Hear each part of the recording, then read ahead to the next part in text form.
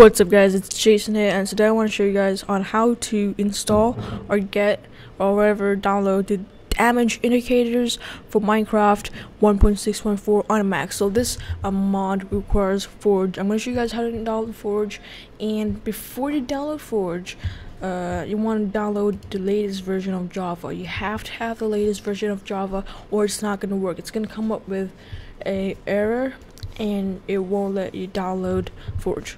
So go ahead and download the latest version of Java, and then we're gonna download Forge. So and you go down to the recommended and grab the installer, and it should bring us to AdFly, and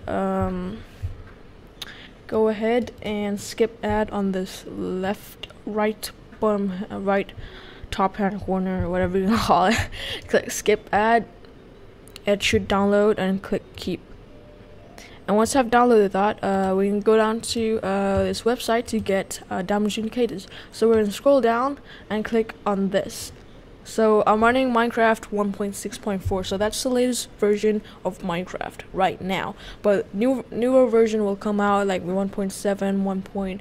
Whatever, 1.8, whatever. It still works if you follow these steps carefully. Hit skip add and hit download. Download the zip file, and okay, now you're done with that. Go ahead and drag those items on your desktop. Don't launch up Minecraft, please. No, this is not. I don't play this. Sorry about this. So go ahead and drag Forge and damage indicators. You should have two things on your desktop: Minecraft Forge and the damage indicators. What you're gonna do is, before you do this, you want to go ahead and launch up Terminal. You don't have to download, it comes with your Mac. And go ahead and paste in this code. I'll put it in the description.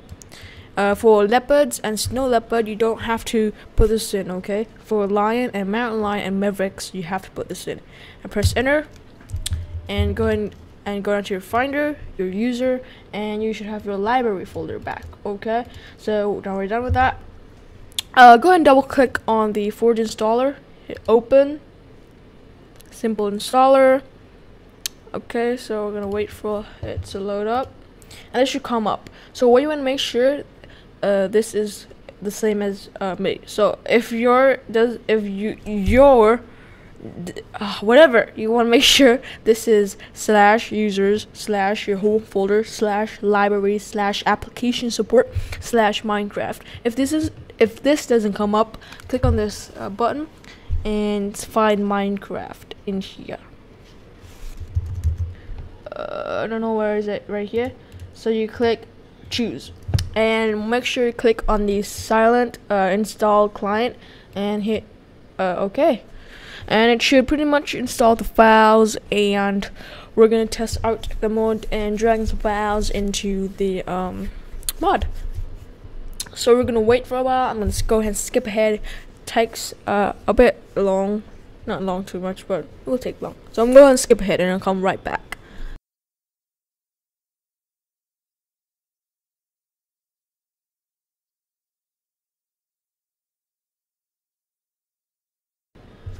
Okay guys, now the Forge is successfully installed. We're gonna hit OK and quit out of this.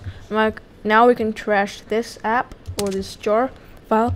Go down to Finder, User, your users, library, application support, find Minecraft, and go down to your versions, and now you should see Forge. And what you're gonna do is, in your Minecraft folder, you want to right click, click new folder, and call it mods. Make sure you name it the same as me, no capitalized, no happy faces, whatever, nothing in it. So after that, we're gonna go ahead and drag in damage indicators into the mods folder. Make sure you don't unzip the file. And now you're done. Go ahead and open up Minecraft.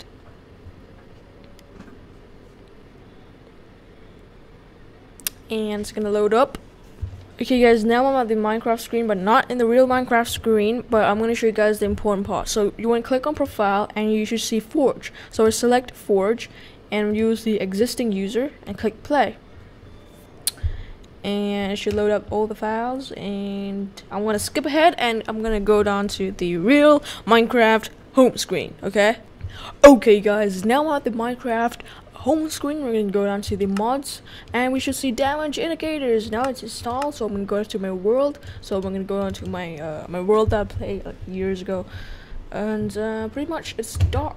So as you see, damage indicators mode version 2.9.0.9 is up to date. So my Minecraft is kind of laggy a bit.